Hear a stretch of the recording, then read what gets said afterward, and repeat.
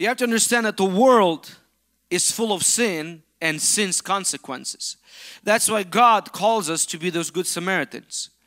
And like Pastor Vlad already shared today during prayer, is that Samaritan, this man, Bible strictly in my version at least underlines that he is a despised Samaritan.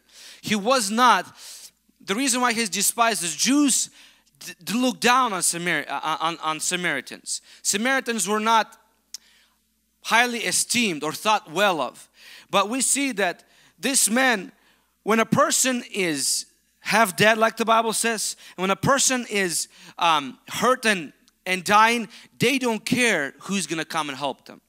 When you are stuck in a house that is on fire, you don't care if the fireman that's going to come rescue you, if he is nice and clean, if he took a shower, if he's wearing deodorant, if he got his, if he got his life together, if he has a good family. All you care about it, who can come and rescue me.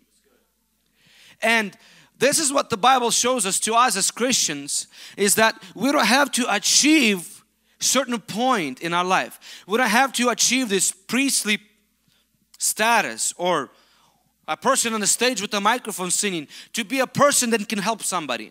You might be a person that just got saved last Wednesday or 2 Wednesdays ago. Or you might be a person that got saved just a month or 2 ago.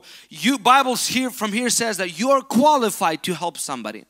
You are qualified to share the good news with somebody.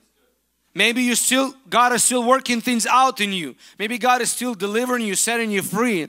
Maybe God is still taking you through the process. You can share your testimony or somebody else's testimony, or what you've seen God has done for your for somebody. The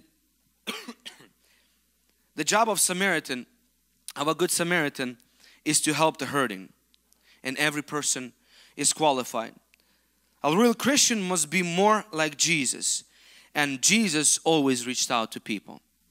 Jesus always reached out to people. Our goal as Christians is none other than to reach out to the dying world.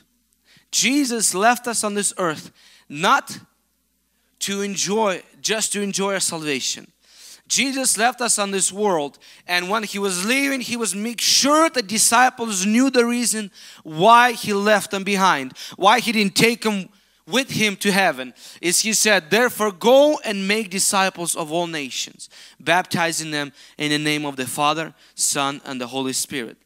He was to make sure that disciples would continue on His work of the ministry to the hurting.